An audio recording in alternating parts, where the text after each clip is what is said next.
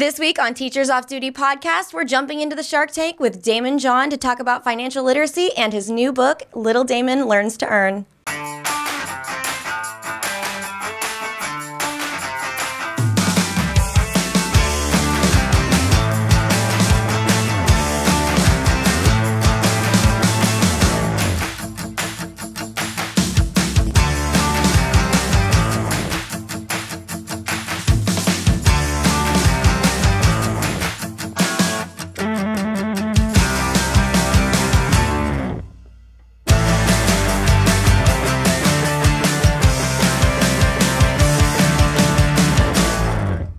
Welcome back, everybody, for a very special episode of Teachers Off Duty podcast. Today, we're going to be talking about teaching very important life skills to young children. And the person we have doing this, he's fantastic. He is a multi-billion-dollar investor, CEO of FUBU. Mr. Daymond John is in the house. All right, what's happening? Daymond, we are so happy to have you here. I mean, you are such a perfect person to talk about this whole concept, talking about financial literacy and teaching it to young kids. And before we dive into that, for anybody who's been living under a rock, tell us about yourself. Tell us a little bit about your history. History, came up in New York City, loved this new kind of music called hip hop, but I couldn't rap, sing, or dance. So, I decided to come up with a clothing line that was really, like the uniform of hip hop called FUBU. And, that would give me some notoriety around the world. And I started investing in other clothing lines. And then all of a sudden I get called for some local Shark Tank where my job is to help teach these other four idiots that I sit on the path with, and as well as invest in other people and get Barbara to take her medicine. And then, that's my job. That's so cool. And before you came on, I was talking with Tell and Laura, and I said, when I was in high school in our business class, every Friday we would watch Shark Tank. So it's so crazy when watching you in that setting, and now all of a sudden we're interviewing you. Like it's so cool. So I love that you're an entrepreneur, you have this clothing line, but you also are now an author. We've read Little Daymond Learns to Earn. I'm a pre-K teacher. So what I loved about that is as I was reading this, because I was telling them, I don't know, we have dramatic play for money and stuff. But as I was reading your book, I'm like, oh my gosh, my pre-K kids would love this. So you're one of the most successful entrepreneurs in the world, but you're also a father. So yes. What does this book mean to you, and why is it important for you as a dad to have written this? I'm taking my third trip down the aisle of being a dad. In my first marriage, I have, two girls that are 29 and 24. Mm-hmm. And then I have my second marriage where I have my little girl who's 6. And, it's a different time from when my other girls were older. And I realized that I just couldn't find any things that I could give my little girl today to show her how to be financially responsible. Mm-hmm. And it's unfortunate because a lot of, as the school system is very old, and they're not teaching our children, or they're not asking you to teach our children about, credit cards and finance. And then what happens is, at 17 years old, they can take $600,000 to $700,000 worth of debt for a job they're not even sure they want, and they're not going to pay that off until they're 50 or 60. If you're lucky enough to pay it off. Yeah. Right? If they're lucky enough to pay it off, for sure. I'm 28 and I still got all my student loans. They're just hanging out behind my shoulder. The odd thing is about that, when you took those student loans, those people all have financial intelligence. Those big institutions have financial intelligence that way. Shop them to you. Yep. Yeah. Daymond, one of the things that I love about your book is you talk about financial literacy at a young age. When do you think is the appropriate time to start talking about that with kids? About 5 or 6, because I think that, money becomes a stressful conversation usually. And when a child just grows up hearing it as stress or not understanding the value of it. When you say, how hard I worked for that, they usually go, not really. And if you don't teach them the value of money that could buy you freedom, and I'm not talking buying you things, money buys you freedom, whatever it is, right? To give to a charitable organization, have more time with your family. So, I trained my daughter, and I've been going through this with my daughter, and this is my lifelong goal, because whether a business works out or not that I have, that's fine, but I'm always going to want to teach my daughter the next thing about finance, about our health, about nutrition, about being a biracial child, about all these things. So this is my lifelong goal, is to teach her more and more. All I'm doing is sharing with all the other parents of the world. This episode of Teachers Off Duty podcast is brought to you by Athletic Greens. All right, calling all teachers. I know with our hectic schedules, endless to-do lists, and immense stress our jobs put on us, we don't always have time to take a step back and reflect on our own health. I mean, let's be real. All teachers could use more energy, some super strength immune systems, and stress support. Thanks to Athletic Greens, you can start building a foundation for better health. One daily serving of AG1 delivers a powerful blend of 9 health products, such as multivitamins, minerals, and probiotics. AG1 promotes gut health, supports immunity, boosts energy, and helps recovery. That's 1 scoop, once a day, every day. Whether you just want to drink it at home or take it with you on the go, you can get the perfect AG1 for any health routine.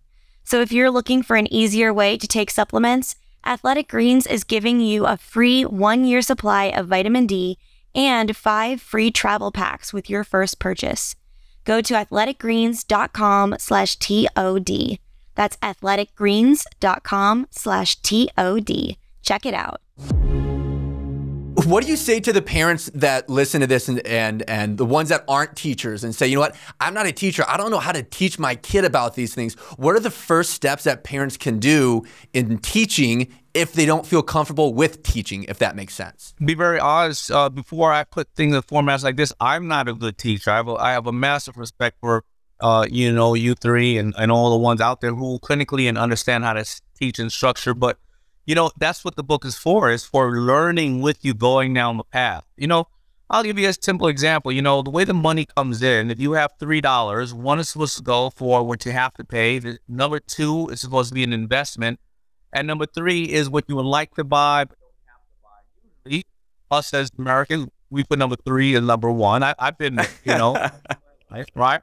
So, I showed my daughter, I said, baby, we're going to open up a little piggy bank in the year. Dad's going to match your money.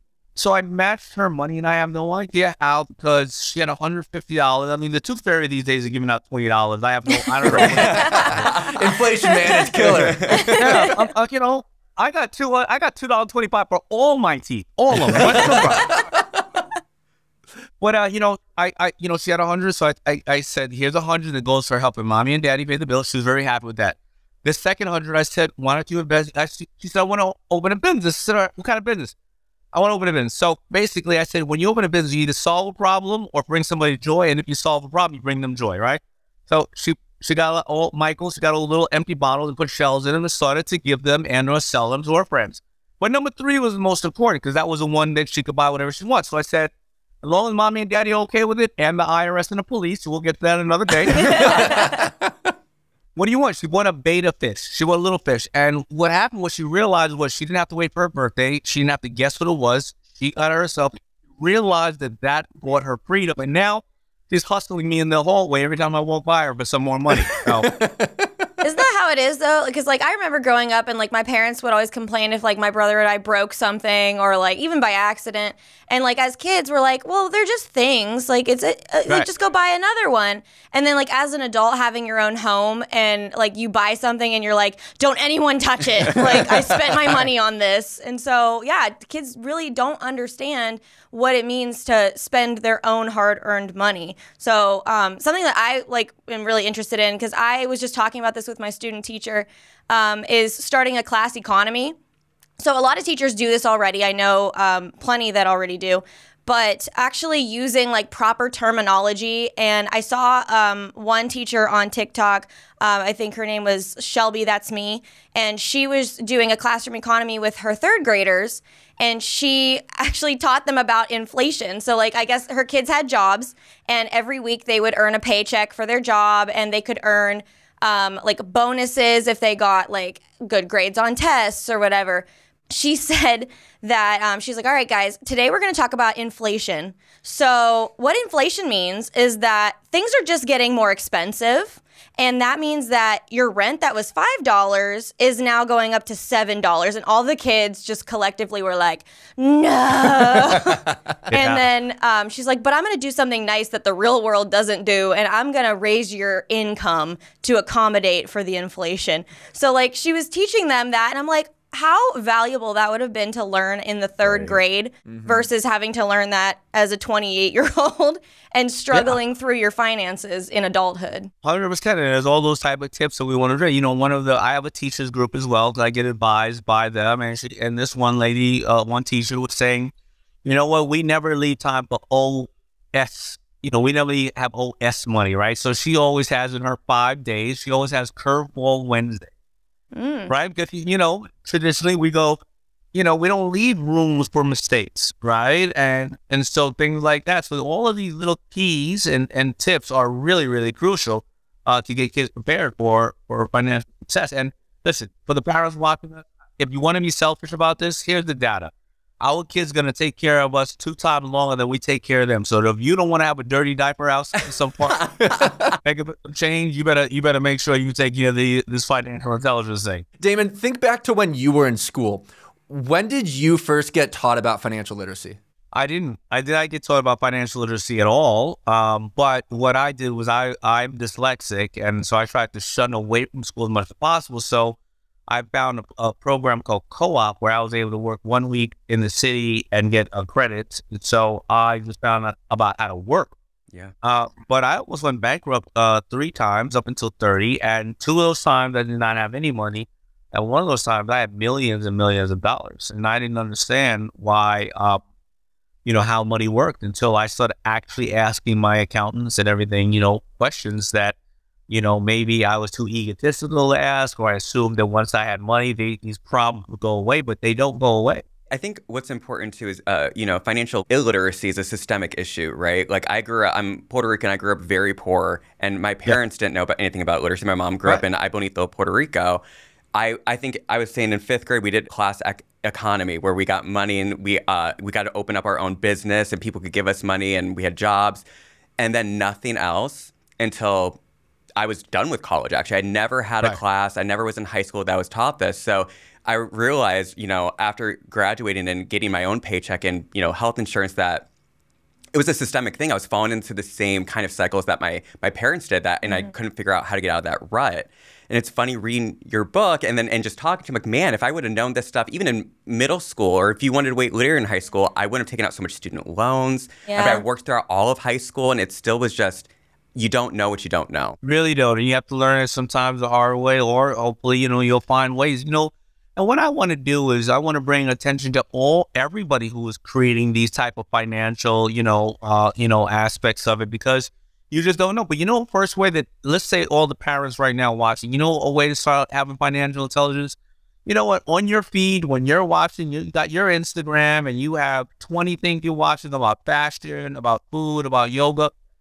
Put 20 different sites on there that talk about finance. Yeah. Right? Don't buy anything.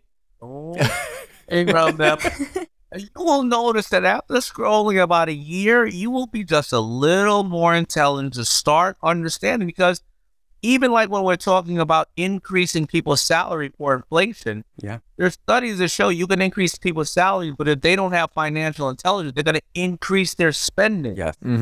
So often, you know, a lot of CEOs that I know bring in training people to show people how to decrease their spending, meaning stop paying 18% for a credit card, get it down to this, taking cash back on a credit card, putting it into the market.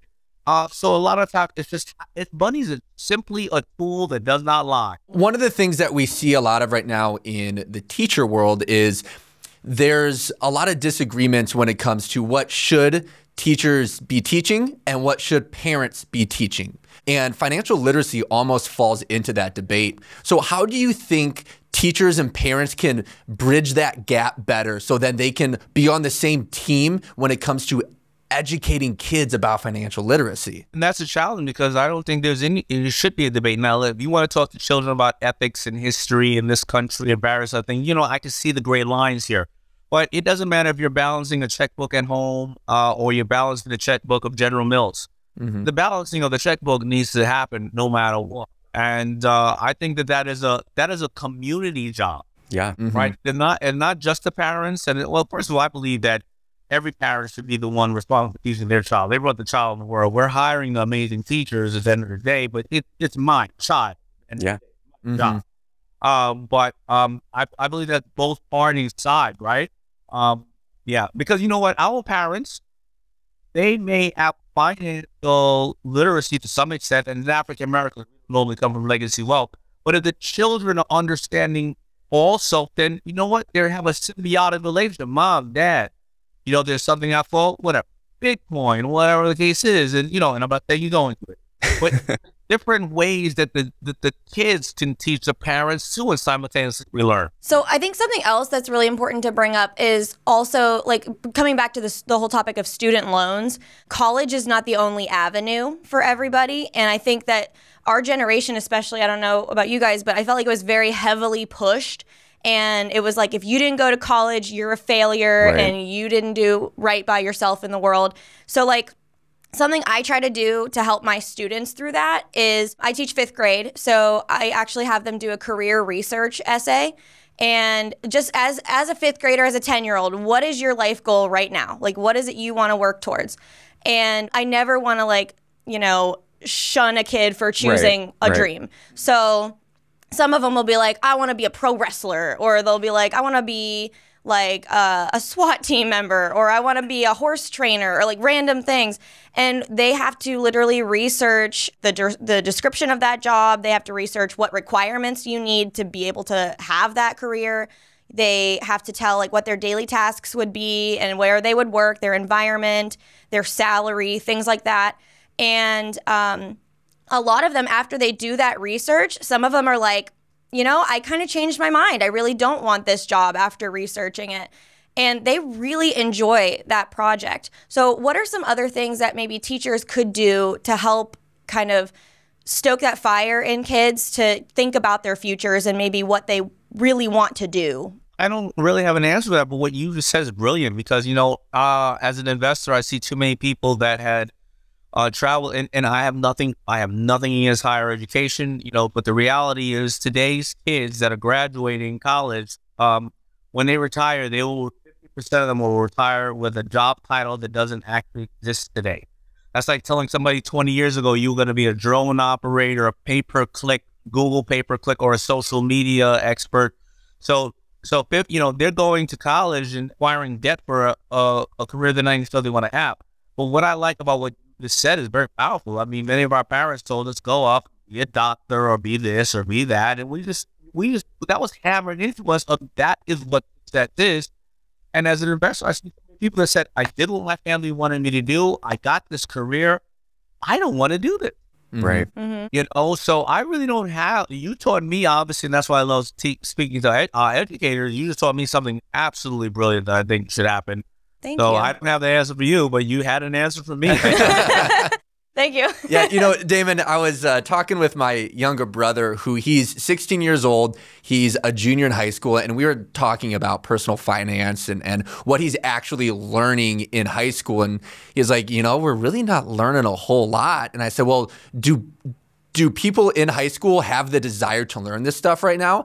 And he said, honestly, some kids, they don't have the desire to. And we kind of broke that down, like why are kids not fired up to learn about some of that stuff? And he said, well, I think it's a lot of times because young kids, when they're in high school, they think that's such a future them issue. You know, I think that that's so far down the road that they have to start caring about their finances. If you could be in a classroom and you're talking to a group of high schoolers, what would you tell them about why they should care now about their financial health as they get older? First of all, I believe that they think it's a long way down the road. As we all know, when we were kids, we would think that, you know, somebody years old was, you know, I don't know what they were, right? And I think that because if they understand that, that can set them up. Because, you know, the reality is, you know, finance and investing is boring. It's not fun. It's just boring. But you know what? When these kids come up in households where money is a stressful topic, well, they don't want to talk about that anyway, right? Yeah. But a kid in high school who is 16 years old, if that kid starts saving, and not probably not high school, but at 25 years old, if you save $100 a month, you put it in automatic debit into the market and something $100 a month. By 65 years old, that's $1.2 million. And to understand that, you have to understand that early. People are normally not understand that till they're 40.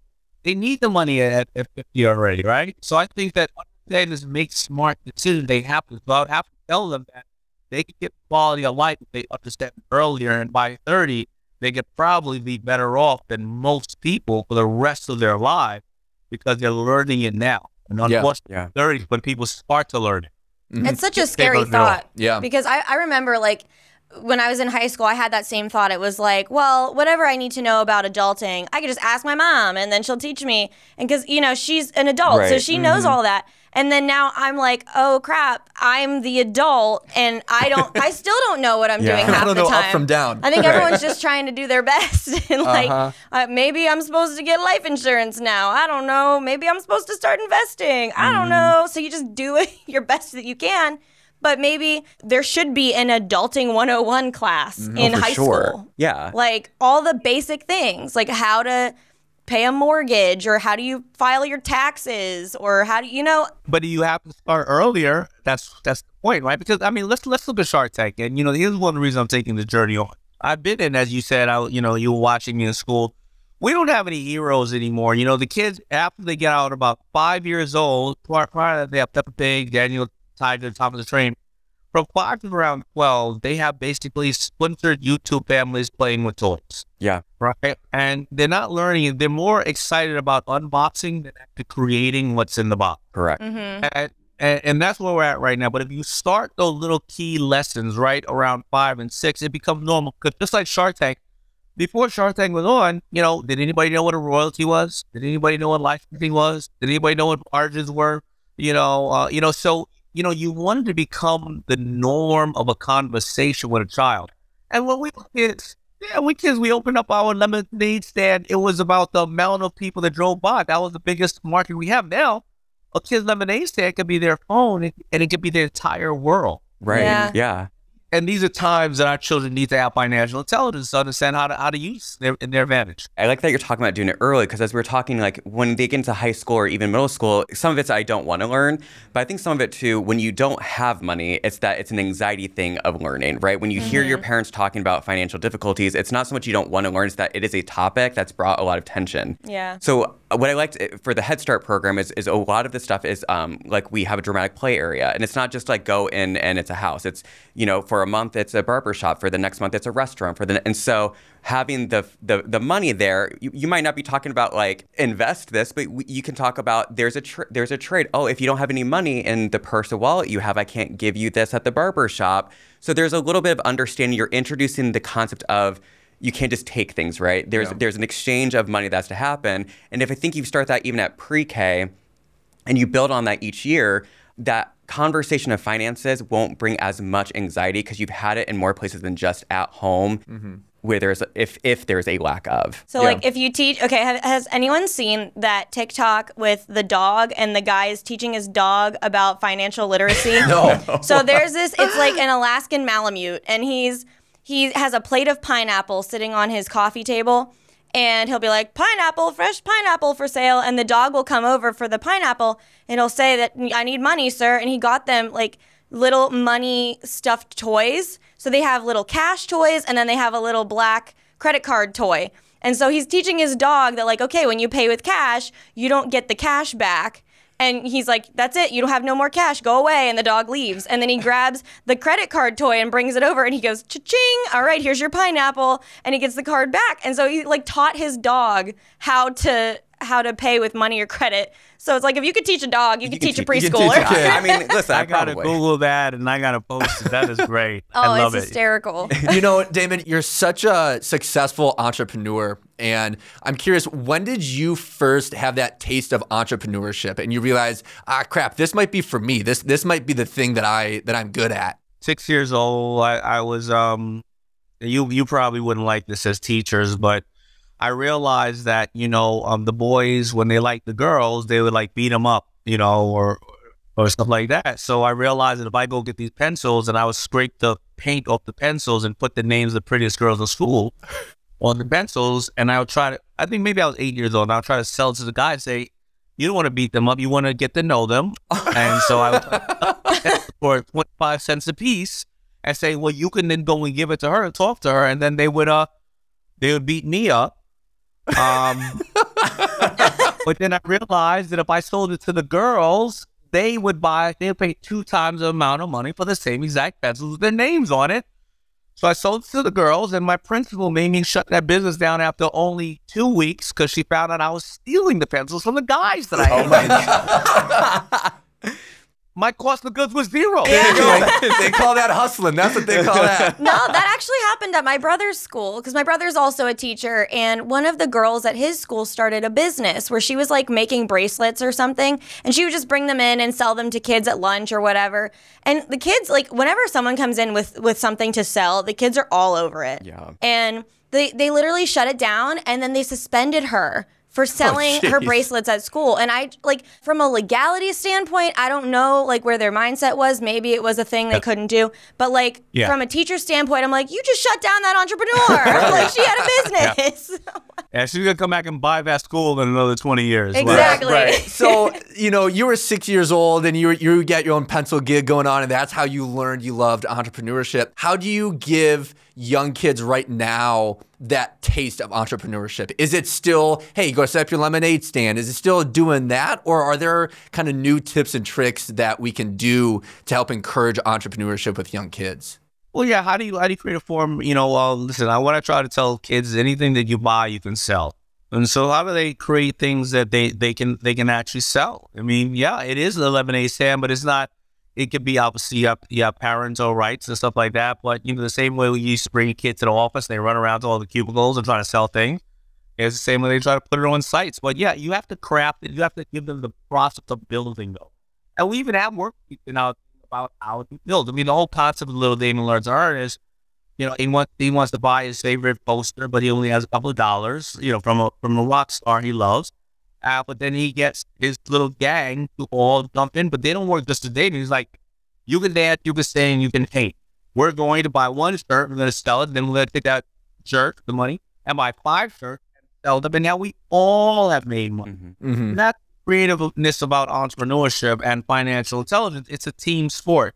So again, I'll leave it up to the teachers, all of you, to see how do you get kids to realize anything that they are buying or consuming, they can sell. It's so difficult as a teacher because, like, for me, I'm a 7th grade science teacher. There's such little time in my day to have that conversation with the kids. I think about really the only time that I have to do that is during what's called a pro time. It's like our homeroom.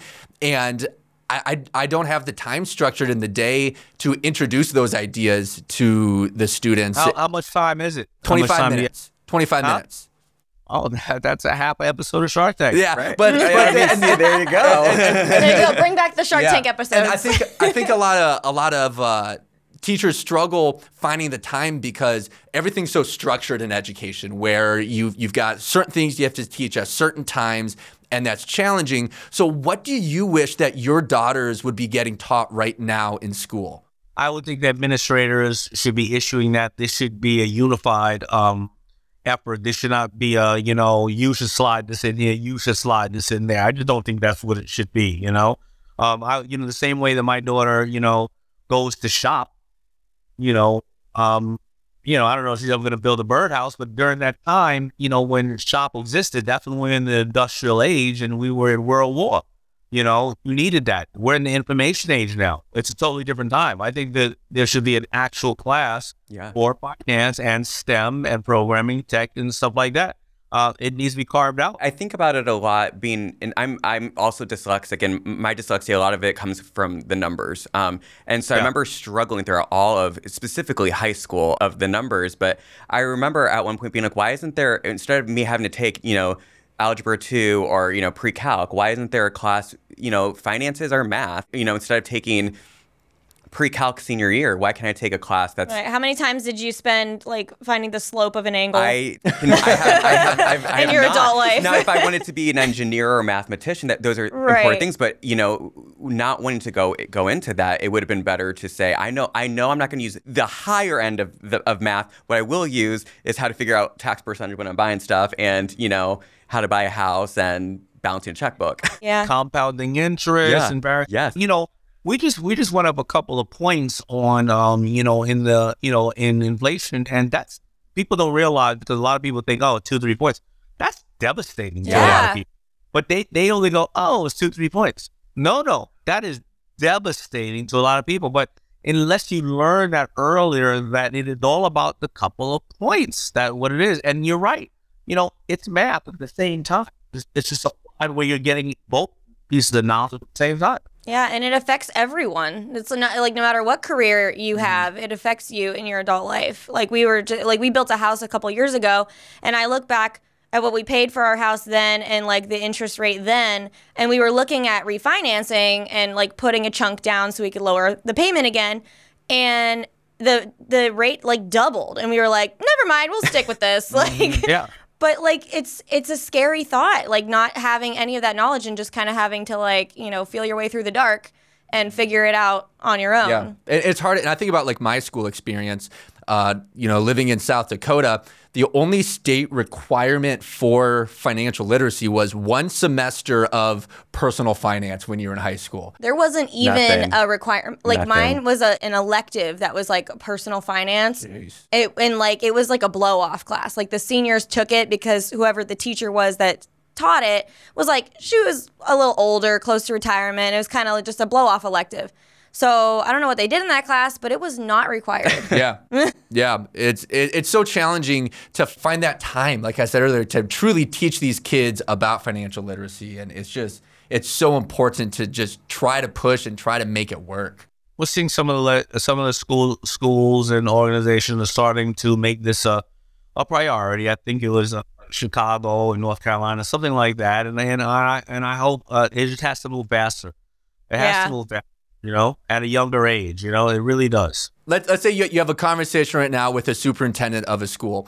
What would you tell them about financial literacy and why it's important to implement it in all 3 levels, the elementary school, the middle school, and the high school? I actually did have comment. You know, I actually spoke with the superintendents of America about last year, and I told them the same thing. I said, we are becoming a country of debt.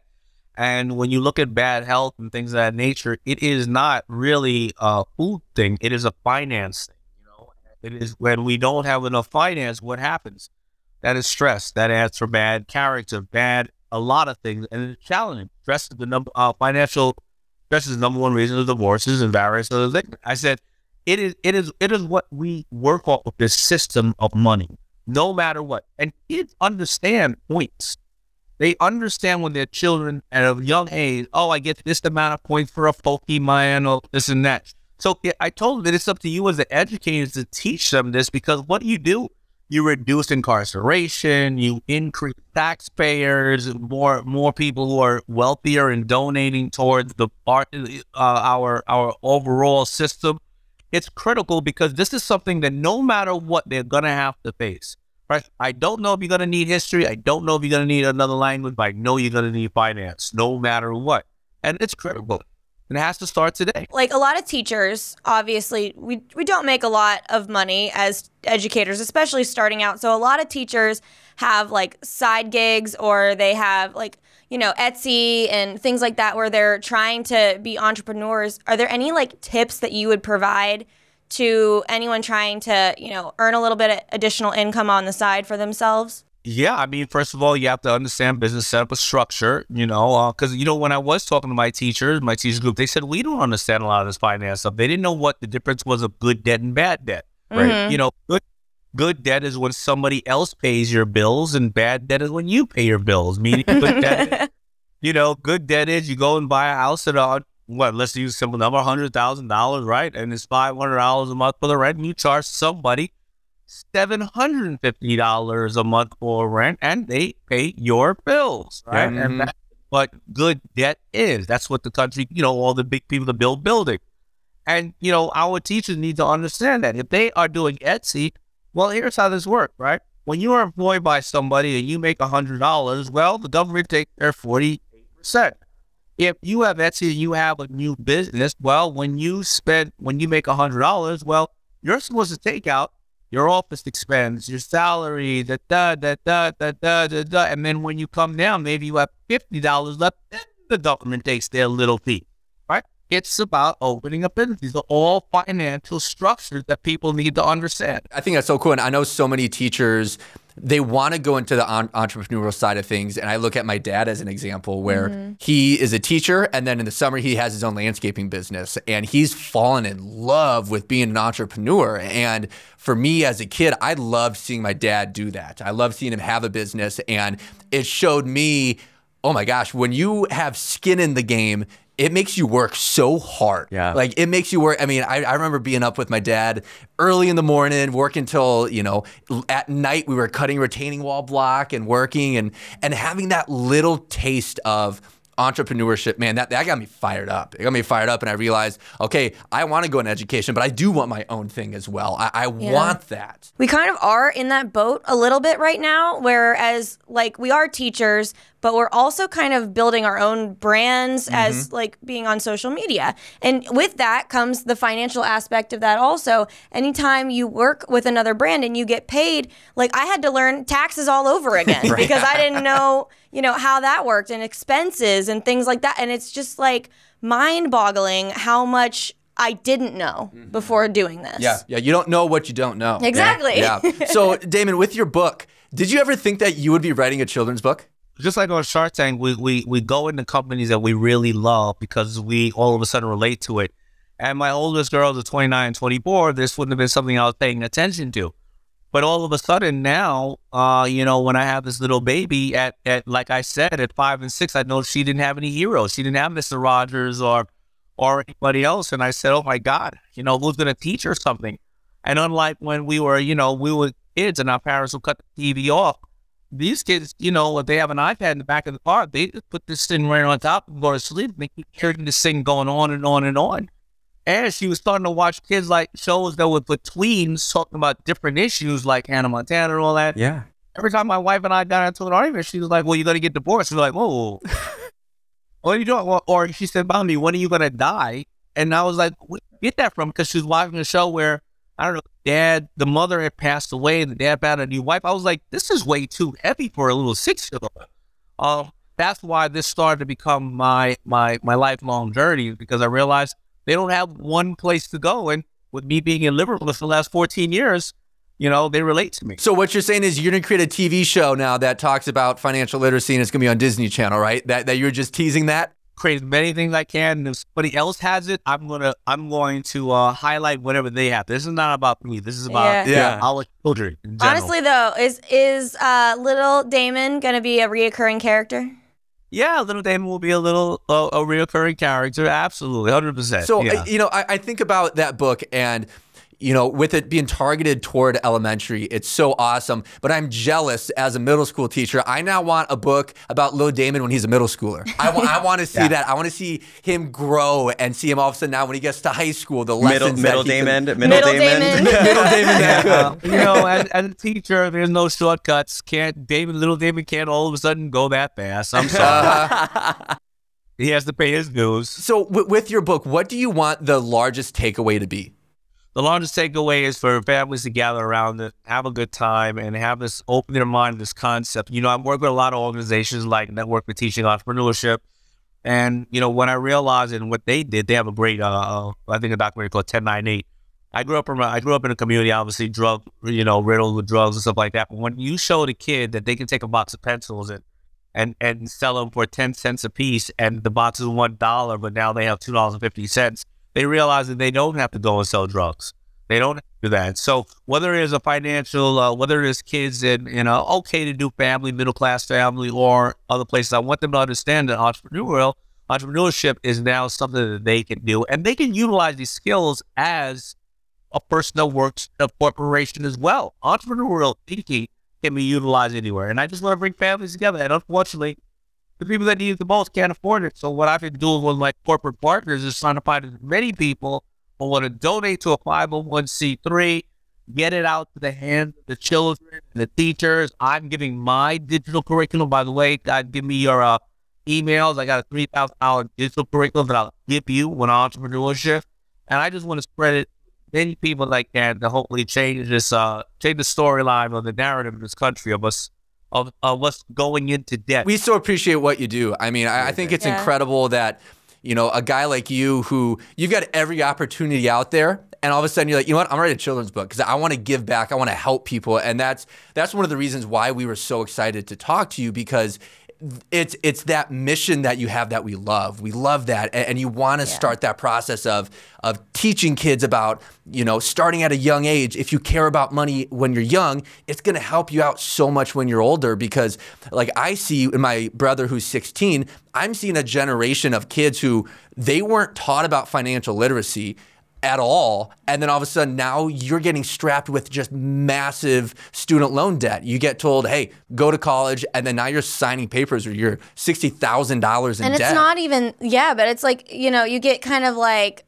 charmed into going to these massive universities also. Like I'm from Ohio, so like everyone and their brother went to OSU, and you know, you walk out with $100,000 in debt, and you're going to school for a career that's only going to make you, you know, starting maybe $45,000. So now you're saddled with $100,000 in the negative, and you're like, what do I do from here? Yeah. So I think that's why I loved the book, is because you're calling in this conversation, like you said, that families gather around. So not only is it's a family moment, and there's learning I was doing when I was reading the book at 31 years old, you know, teaching for 10 years. I mean, you're just now talking about like good debt and bad debt. I was like, tell me more. Hold on, go back a second. But I like that it was calling in. You know, it's a gentle but super educational way of having that conversation. And what I liked about the book is it's a fun book, so kids are going to want to read it again and again. I think most schools do funders, that's another perfect time to have a conversation We're about. teaching them to be little salespeople, tell them about the money aspect of that. Right. Absolutely. So Daymond, when and where can people get their hands on Little Daymond Learns to Earn? March 21st, but you can pre-order it now, and I wasn't even prepared for that. I think you can pre-order it on Amazon or Barnes & Noble or all the regular places. I'm sorry, everybody. I wasn't thinking about it, but No, I'm 100% grabbing a copy, because I was reading it last night, literally in line at the airport. I'm reading through it. I'm like, oh my God, this is so cute. Like, I want to read this to my kids now. And of course, you can follow me at the Shark Daymond, where I do a great thing of, you know, you buy one, you give one to a school, and to those in need. I love that. And like I said, I have other programs where you can, you know, I can do like virtual keynotes for communities, and you donate all the way to your 501c3 of choice, and they give out the books to the schools. And you know, I'm donating almost everything. I am donating everything, not almost. You're such a rock star. That's and so cool. We, like, as educators, like, it's not often we come across somebody who's like heavily in our corner and in the corner of educating children. And it has become so politicized that we forget that the main goal is to help set up kids for success. That's and right. I know we all agree that we just appreciate so much that you're here with us today. We appreciate your time and everything that you're doing for kids across the country and across the world. Well, thank you. I always say the two underappreciated commodity in this country are teachers and veterans. So thank you so much for what you do. Thank you. My favorite uncle was a guidance counselor, and you know, he taught me so much, and he believed in me as a little dyslexic boy, and he helped me so much. So thank you for what you do, and I appreciate it. Hey, thank you so much. And thank you for everybody for tuning in this week. Make sure you check out his book, Little Daymond Learns to Earn. It's fantastic. Oh, yeah, I think I have a little copy. Let's see it. There it is. Yeah, there's the worksheet. This is the worksheet where it shows you your P&L statement and all that kind of good stuff. So there you go. You're a father of 3, an entrepreneur, but not only that, but you're a very vocal advocate, you know, for a lot of social justice and equity issues that we're facing right now. If there's one message you could put out to students and educators out there, what do you think that would be? First of all, as we talk about financial intelligence, where you see a lot of the stripe comes from.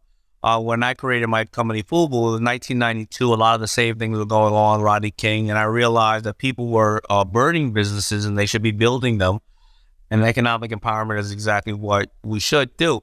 As well as, you know, 90% of us, we have more in common than we have apart. It's really only 10% of the country trying to rip us apart. That's all it really is. You know, every one of us, we just want to work a hard day, work, love who we want to love for whatever reason, and worship who we want to worship. That's it. You know, and never be accused of something we didn't do, and that's it. I mean, you know, so don't allow these people, because you know when you put out these negative things, that will have people talking about it 20 times a day when you put out positive things like you amazing teachers trying to find ways in science, in a science class to find ways to fit in financial intelligence and all of this, nobody's talking about that. You know, we're talking about the bad things, right? And it's, you know, I'm just a very positive person. If you look at Shark Tank, it's, you know, that entrepreneurial carpet, it doesn't care about your color, your gender, your race, your creed, your sexual preference. All that carpet cares about, are you ready to wake up before everybody, fail a bunch of times, go to sleep after everybody, and do it all over again? And I think that's the American dream. And you know, we should honor this great country we're in by coming together. That's how I think. I love it. I think that was the best message. I think that was the best send off this show has had in the year and a half it's existed. Thank you so much. Hey, we appreciate you taking your time. I mean, seriously, this is an incredible opportunity, and we're very honored to have you with us today. Yeah. Yeah. So thank you so much for your time. Thank you for everyone for joining us, and we will see you guys in the next episode.